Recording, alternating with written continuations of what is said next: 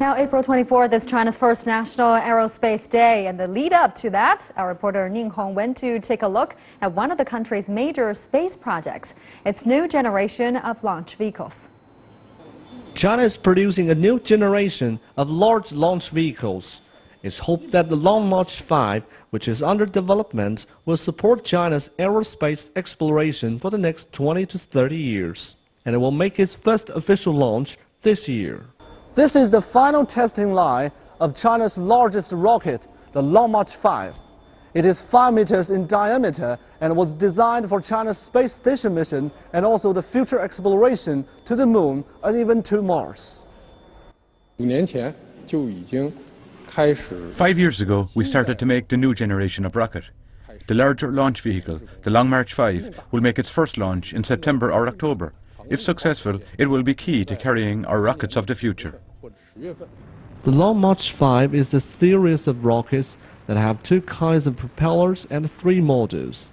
The process of design, construction and testing of the rocket, including the launch, if successful, will be a world-class breakthrough for China's launch vehicle technology.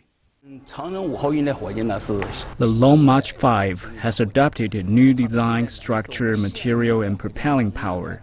Its carrying capacity is 2.5 times greater than our current launch vehicles. So far, China has developed 14 models of rockets. They are all in service now. It took less than 50 years. On April 24, 1970, China launched its first man-made satellite, the Dongfang 1.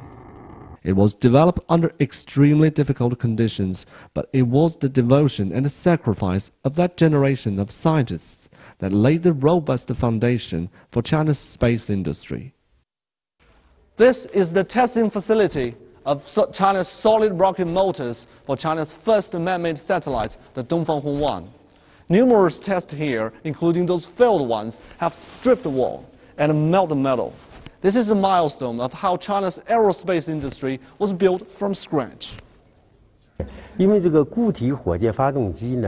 requires key technologies to make a solid rocket engine. We make many breakthroughs in, for example, the shell material and a formula of propellant. There were many failed tests, big fires and explosions that exposed the steel bars, so we are so excited when it succeeds. Deep inside the Gobi Desert, the facility's evolution has been impressive. The most prominent example is the Jiuquan Satellite Launch Center. Built in 1958, the center has grown from a missile range to a world-class launch center. This is where China's manned mission started. 10 spaceships was launched from here, and all of them are manned spaceships. Soon, Shenzhou 11 will launch from the launch pad behind me. This launch pad is specially designed and built for China's manned mission. For a long time, this area was the most confidential areas in China. However, now it is more used for scientific exploration. For example, China's space station and also the exploration to the moon and even to Mars.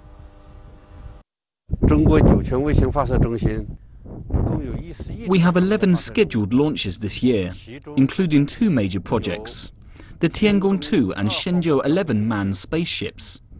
Among these 11 launches, there were 3 scientific research satellites, the Dark Matter Particle Explorer and Quantum Science Satellite, are scheduled to launch in July.